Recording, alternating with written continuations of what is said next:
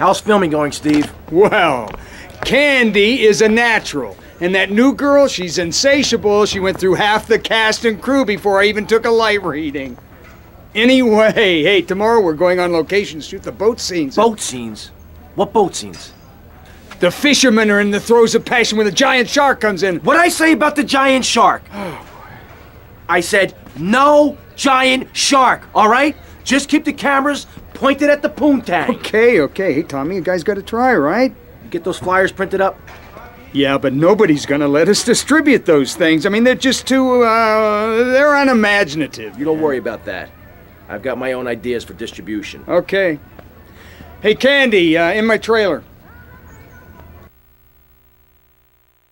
So this mission really doesn't have a whole lot of depth to it, and maybe this is an idea that's best left on paper than it would be in action, but I feel like Rockstar could have done a lot more with these characters than what we have here, and what we're going to have in future film studio asset missions, because it seems like all of these cutscenes play out the same exact way. You have Steve showcasing his intense infatuation with the shark being involved in one of his films, and then Tommy walks in and begins berating Steve and putting down the shark idea, all while Mercedes and/or Candy are doing porn star type things in the background, and that's your formula.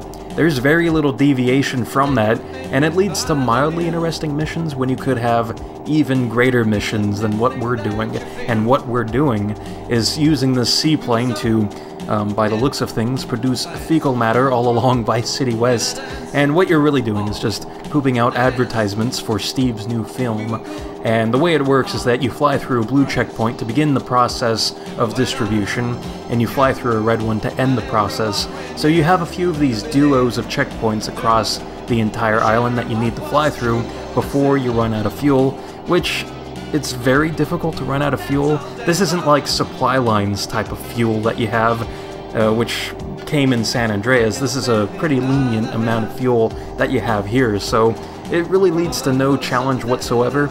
And the appeal of this mission, I think, is that not only is it fairly easy, except for one checkpoint in particular that I can think of, which is awkwardly located in between two very tall buildings, but the appeal is that this mission is very peaceful, it's tranquil, and there's not a whole lot of violence or action going on, except for the flying part.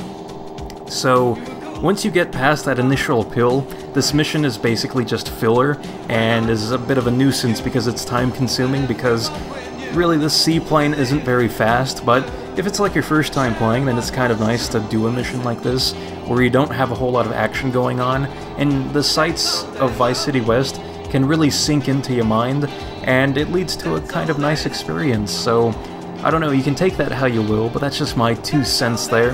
And something I want to talk about, because there's not a whole lot else to talk about for this mission, is an idea that I've thought about even before doing this mission strand for the film studio, and it's like, it's based off of this thing that I like doing in my spare time, which is reading Wikipedia pages on like famous people or athletes, for example, and you tend to get chain reactions involved to where you begin reading about a specific athlete, and then maybe you wander off in Wikipedia land and start reading about historical athletes, and then events that have gone on in whatever sport you're reading about for these athletes and stuff like that, and it leads to a kind of fun and enjoyable experience, even though it's all incredibly useless information, but it's fun in its own way.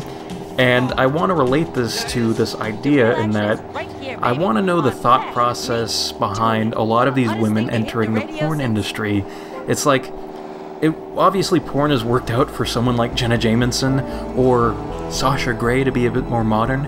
And speaking of, I really hate her scenes, but her appeal is that she's loud, she's obnoxious, she swears even worse than a sailor, she shoves a ton of hot dogs and sausages into her private parts, and it really doesn't do it for me. I'm more of a vanilla man, but it's like, that is her thing, and I want to know why, in her mind, when she began in the industry, and even before that, like when she was thinking about doing pornography and stuff, it's like, what was the thought process to her saying that that is going to be my thing right there? Like, I just want to know the events that led up in their life, like influences and stuff, and just everything. I mean, I know it's going to be different from woman to woman, but it's just something that kind of interests me a little bit, and when I'm all zipped up, I kind of think about sometimes. So I don't know. There's my little rant and spiel there and all that. So, anyways, that completes this part. In the next part, we'll be doing the mission called Martha's Mugshot. So until then, I will see you next time.